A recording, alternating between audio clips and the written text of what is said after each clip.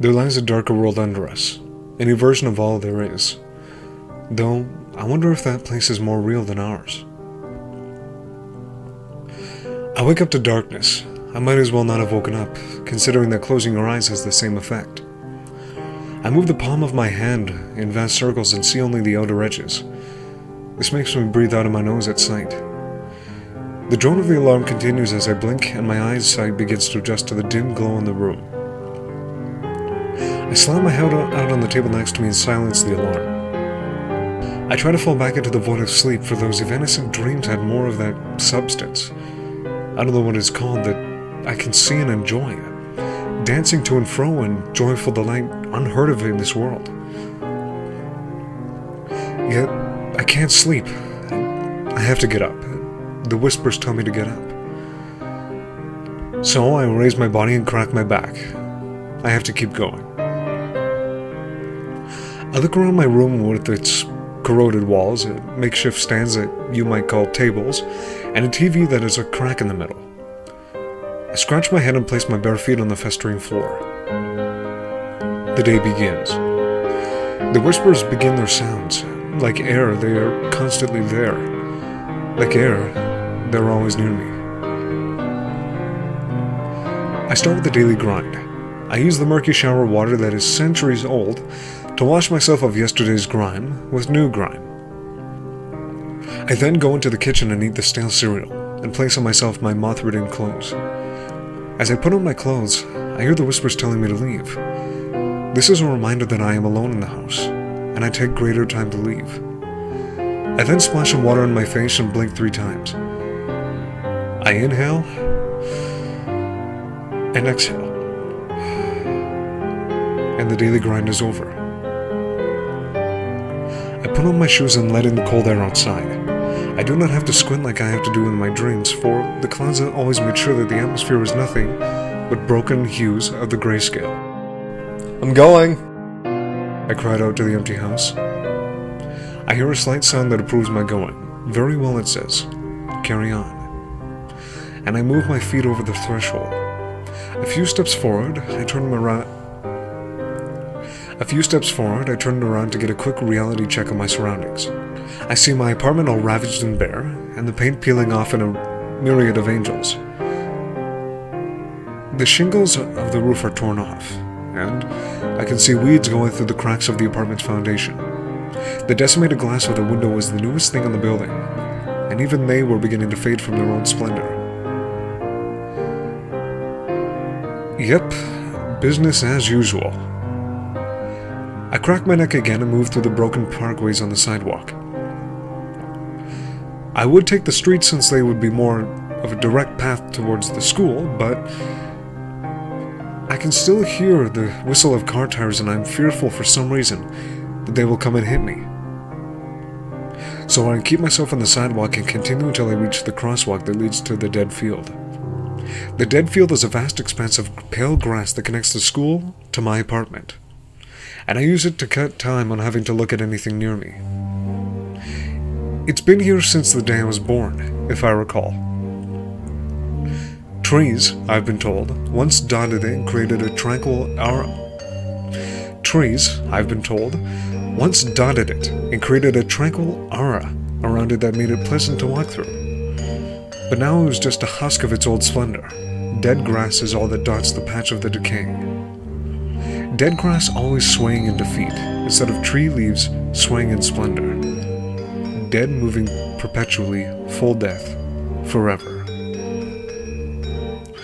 The best part is that this field is the one with the most life for miles on end. It is the most fertile and the most luxurious, though it was still not pleasant to the eyes. If it weren't for these features, I would be taking a much longer path towards the school, for even after all these years of living in this place, it is still discontenting to see the city in its now ravaged state. I hear a whisper, and I move on from these reminiscent thoughts. As I reach the crosswalk, I wait for a moment for the whistle of the tires to cease. I pretend that when the whistling stops, the cars and the people inside them also stop and let me through. It makes me feel less forlorn in this desolation and creates a sense of filling in this empty space of roads. When the whistles finally held their cries, I walked down through the faded crosswalk and quickly took a right towards the field. I looked around to see that the clouds above were not moving, as always, and that the dead grass was swaying back and forth with the wind. Everything above and below was placed in the same spot of motion. It was as if everything was stuck on repeat. Again, business as usual. I placed my hands in the pockets of my faded jeans and calmly walked through the field. Usually it takes me around 5 minutes to get to the end of the field and another 5 to reach the school. Seconds slugging by as I draw closer each step. All of this, like I said, has been that way for as long as I can remember the clouds being overhead. You can call it a tragedy. It wouldn't be a hyperbole in the least. One teen with no one but himself. One teen in a society long forgotten and left there barren and naked. And one teen that doesn't even have the privilege to have angst over anything that is living. That there, in the deplorable world, is nothing but I.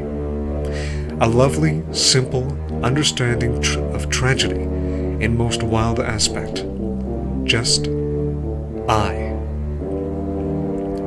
It's almost romantically poetic, and it makes me think. All of it makes me think, really, and I stop in my tracks. I hear a whisper tell me to go on, but I ignore it. For the first time in quite some time, I think of the burden that I have been going through. Contrary to the above romance, this tragedy world anything but. But when I feel this burden, I think, and when I think, I become aware. And when I become aware, I see the world and become insane. This is bad, I whisper. If I see I will be taken away, I must never think of my surroundings and how bad I have it. Stan, what are you thinking? Stop, stop, stop! Yet even with those words, my mind continues to whirl. In that horrible moment, the world opened through its eyes. In that horrible moment, the world opened up through eyes that were not glaze, so sudden at the revelation of sight that I almost lost my balance. My mind now so clear that it was almost hazy. I was completely surprised at my sudden lack of apathy to my surrounding. In horror, I suddenly realized how overcast the clouds were, as if they were something from a dream that was suddenly turning into a reality.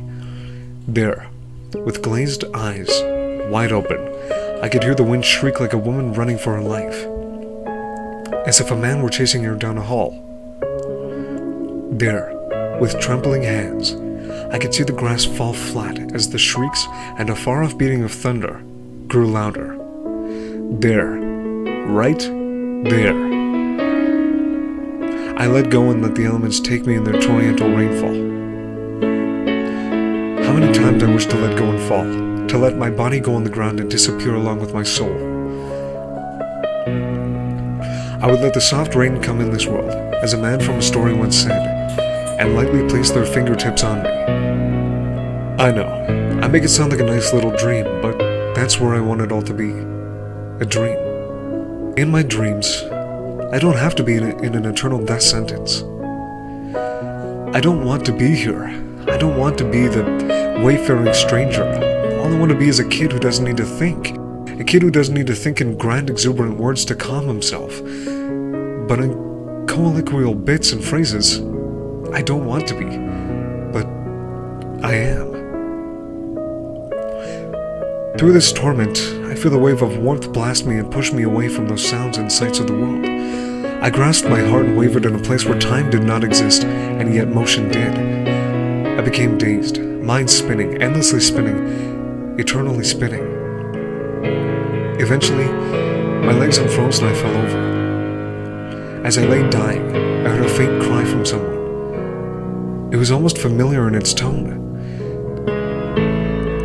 Like it was someone I knew from a long time. In fact, I could have sworn there was a name to that voice. Kyle? No, I'm almost... I stopped listening to it anymore. I ignored the voices and whispers, and I let myself fall into an eternal sleep where I would never wake up. No, he's going into another seizure, but this one he's not shaking it off. Stand up, I cry. Wake up! Stand up! Do something for Christ's sake! I'm right next to him, yet he doesn't hear me. He is scrambling and crying and moaning in a fit unparalleled to any of his others. Just a few seconds ago I was walking him through the crosswalk, and a few minutes ago I was getting him out of bed. How can such simple things die out so quickly? Now all that is happening to him is a grand mal that is taking away his life. I try to call for help, but in this field there is no signal. Stan's ramblings were right. This was a dead field. I turned my neck towards him to see a final spasm before he fell silent. I slammed myself down on the ground and tried to hear his pulse, but there was a slight beat. But the beats were so soft that I almost mistook it for mine. I placed my ear close to his mouth and feel a tickle of light speaking. "Free," he whispered. "Free at last." And with that, his breathing stopped. I looked down at him to see that his eyes were closed, and that there was a type of serenity to his face. I shake my head and run towards the periphery of the field, where I finally got a signal. It didn't take them long for them to find us and take Stan's body. As they took him, I stood there, shaking, thinking of his last words. Could it be that perhaps that he only saw a morbid form of this world, a form that entrapped his entire being in an eternal hell of loneliness and despair? I cringe in thinking of this idea. Yet, if this was true, he had finally left that awful nightmare. He had left that inside-out world and gone to a better one.